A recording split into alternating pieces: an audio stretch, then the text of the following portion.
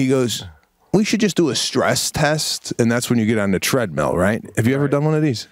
Yes, I have. Yes, but I mean, not after I had a baby wand on my throat and I was told I have a murmur. Then I didn't put on the sneakers and hop on. No. No, he says you're gonna come back. Come back. He goes, we'll do we want to see how your heart responds. We'll do, now here's my next question. I go, you ever have to rush anybody to the hospital off the treadmill? I'm thinking this is a recipe for a heart attack, right? Like, yeah, that's the best place to have one, though, bro. On the treadmill in front of the 2019 cardiologist of the year.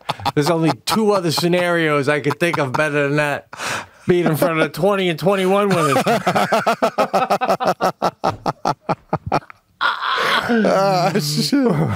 Oh God! So he goes, no, I wouldn't put you on this thing if you were going to pass out.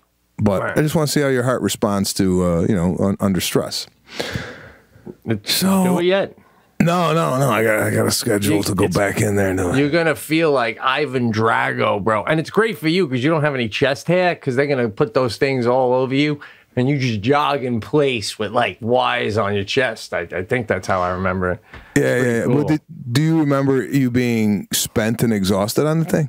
No, it's like, we always joke about leaving a hotel room so clean the maid don't even know if we slept in it. It's the same thing with the machine. I was trying to be like, I wanted the guy after 3 minutes to go, shut it off. We're fucking done. I miss it.